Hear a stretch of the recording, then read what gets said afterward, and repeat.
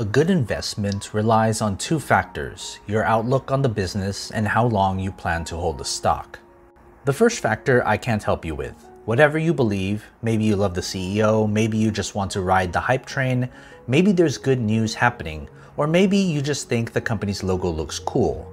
Whatever reason you may have, that's completely valid, and I can almost guarantee you there's a lot of other investors thinking the same way. What I can help you with is a second factor. How long do you plan to hold the stock, otherwise known as the investment time horizon? For this stock, you'll fall into one of these three categories: short-term, near-term, and long-term investor.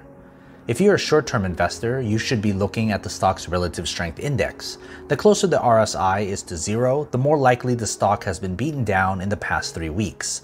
Look for investors to pile back in, swinging momentum back to the positive side. If you're a near-term investor, you should be looking at the SMA 50. The more negative that number, the more undervalued the stock is relative to its average stock price over the last 50 trading days. It's a sign that recent movements have been beaten down the stock below that number.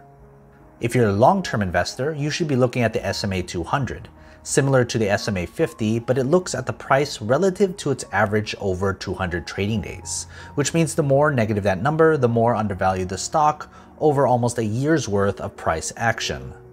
Remember, you should always look for bargains. Invest wisely, and as always, take care of your money.